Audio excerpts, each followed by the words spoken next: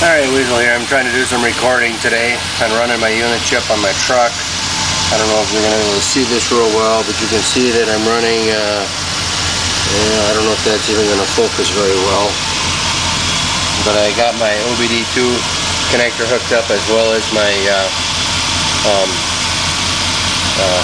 program for running the Unichip. Yeah, I guess you can see that RPM that I'm running. 500, 600, it's moving around from.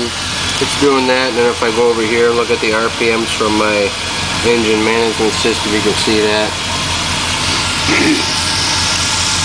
I'm running a what they call map 48 at the moment, and since I'm doing all this by myself, I don't think the videos are going to be very nice, but just trying to kind of show you how the Unichip works, as well as even use this to learn a few things. But as you can see right now, I'm running this what they call a timing style 48 with a signal per pass set at 1, and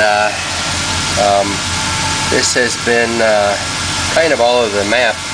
If I change my program right now, which I have my map 2 program set at a 5-degree advance, what you're going to see is you're going to see this number go to 5, because that's for map 2, and then you'll also be able to see an RPM change, and you'll probably also hear a change in the way the motor's running right now.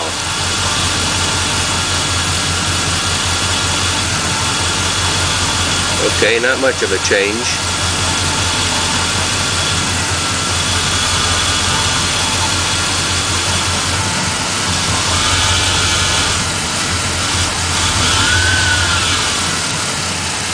I flipped it back to 0.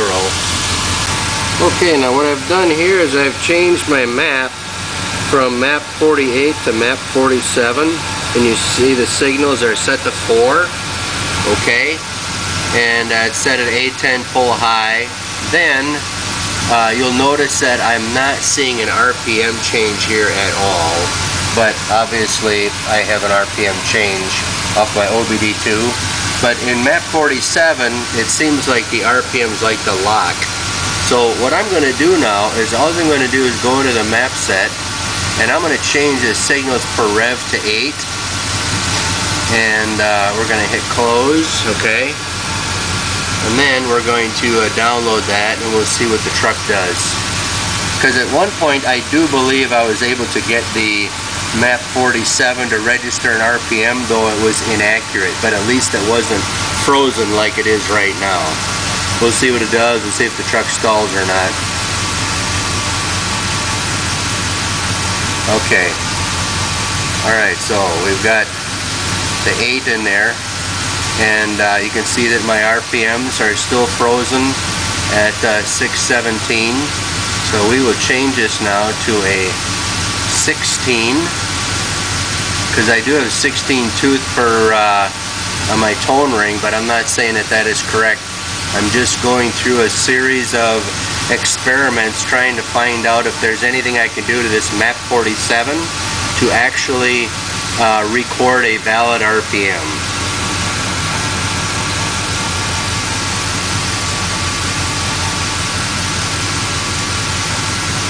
Alright. There we go, and we're still stuck on 617.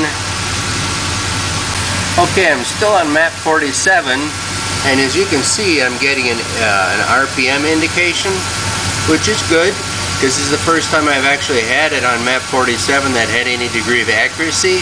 And the only thing I did, or that I changed, was in this map set, I changed my signals per rev to 16, but then on this timing input, which is right here, I put this A8 and A9 off, and I have no idea what that is. But nevertheless, I do have a timing reading. Okay? So now the real question is, what happens if I take a few of these blocks and I fill that with, let's say, 2 degrees. Say okay, so now we got those filled up with a 2-degree advance, and now we'll download this, and we will see if it accepts the 2-degree advance or not, or if it'll start to stumble and run rough.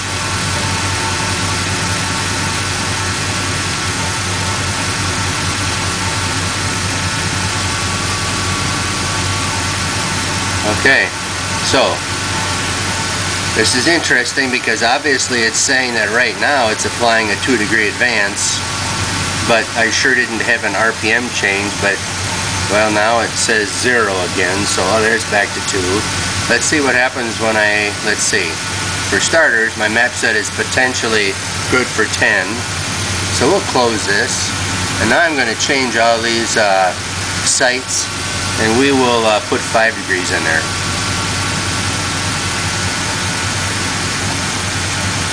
Okay, let's download that.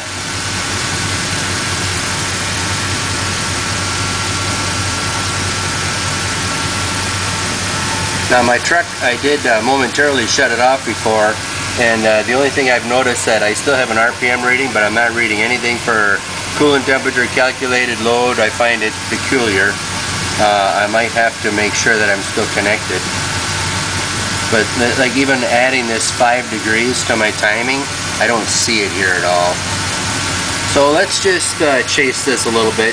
Maybe I'll actually shut the truck off once and do a restart and see if it still runs the same. Okay, I'm still on map 47, and I decided to fill the timing boxes to 10, even though presently it's set to 5. I'm still getting an RPM reading, so let's download the 10 degrees advance and see if we can sense a change in engine RPM or if it's going to run smooth or not.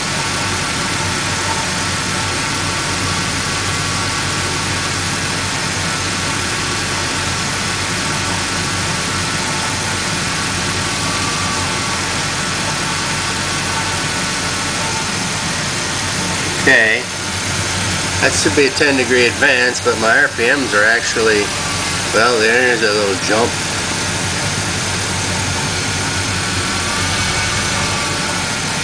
Like it's even the advance now goes from 0 to 10, and I would think that that should be steady since I'm running in these particular sites right here. Okay, now after I changed my timing values back to 5, the only other change I made in this map was to switch this from A8, A9 off to A10 pull both, and when I did that, there was no change in RPM, but you can see my RPMs now again have locked, and obviously below what the engine's running, it's not idling at 484. So now we can go back to this map set and go back to this A8, A9 off, close that, we'll download that, and we'll see if I get back to where I was just a moment ago.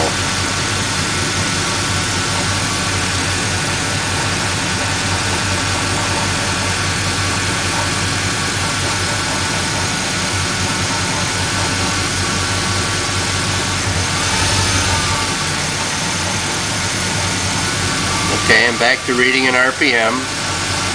So obviously in this particular map set, this A8, A9 off seems to be most effective. If I put the A10 pull high on, we'll try that, but I don't think it's going to do anything, but we'll see.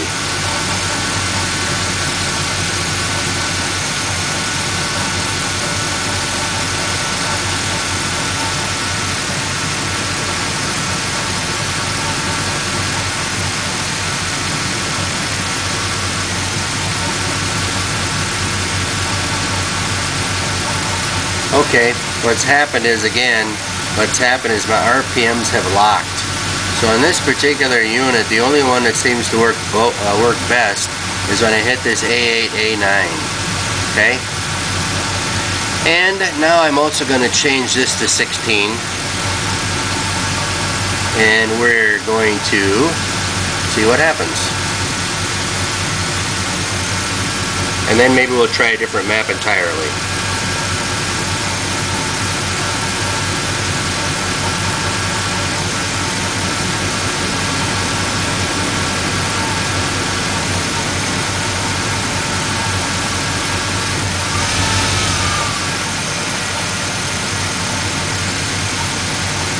Okay, I have an RPM reading.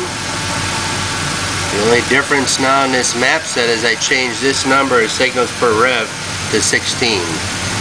Whether or not that does anything or not, I don't know, but I'm going to fill these now with 10 degrees, and we'll see if we can advance the timing by 10 degrees.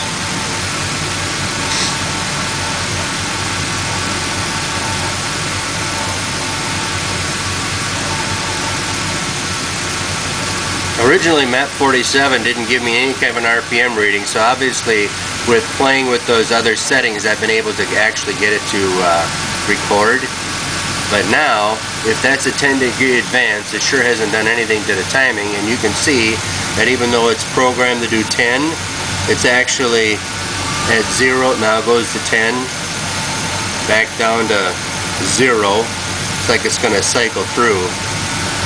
I can't explain that. And then, if I look at the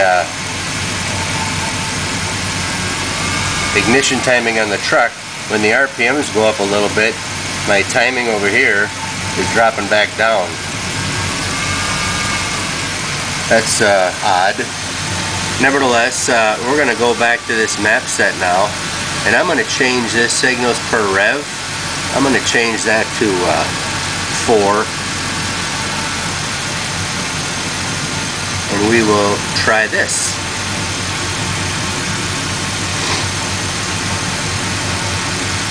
And then maybe we'll try it at 1.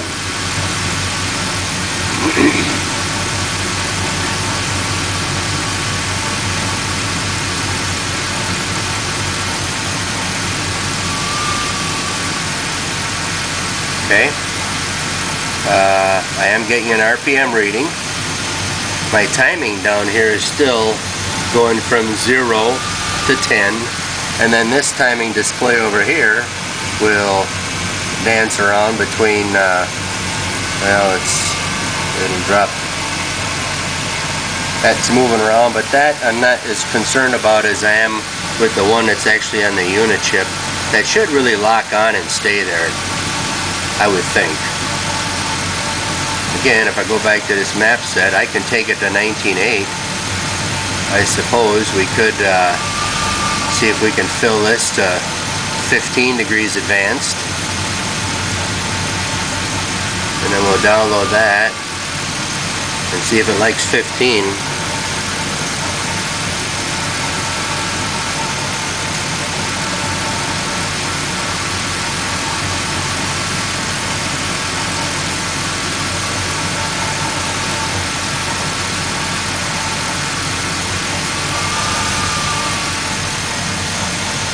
Okay.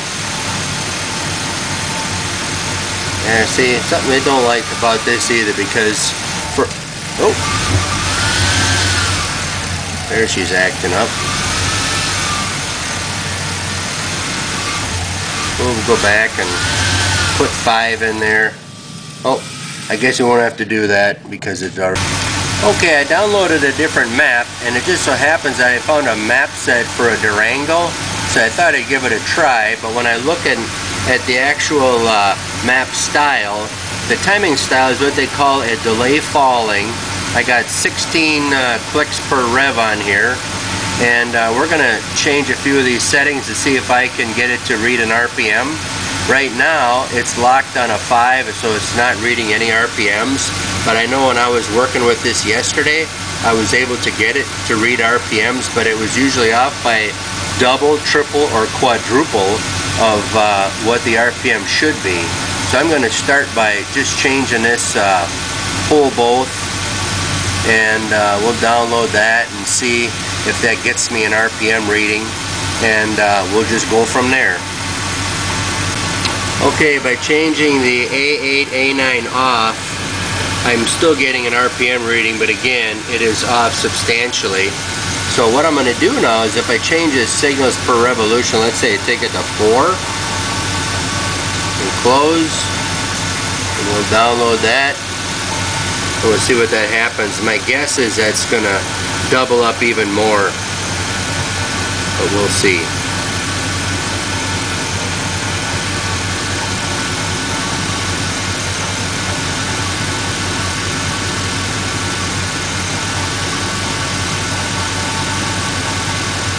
Okay. Yeah, now I'm reading in that 5600 range, so it's actually getting worse. So then reason would tell you that, well, this probably needs to be, if 8 doesn't work, maybe 16 is the ticket, and if I put 16 in, it'll probably go back to showing an RPM of 5. In other words, I don't believe it'll register an RPM at all. So that's the one that's rather peculiar, that I can't seem to get the RPMs to sync.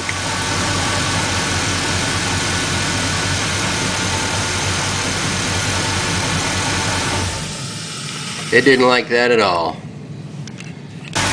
Okay, to finish up here just for now, I basically went back to the very original map that I had in here, which was this timing style of 48 Chrysler with a signals per rev at 1 and an A10 pull high. And I get 300, 400 RPMs on the readout here, but on my OBD2 connector, I'm really idling at 600 RPMs, which is by far more believable than this thing dancing around between, you know, high 200s to 400. But nevertheless, I don't quite understand why it does that, but again, I've only been playing with this for a couple of weeks, and hopefully I'll be able to learn something here shortly. Catch you later.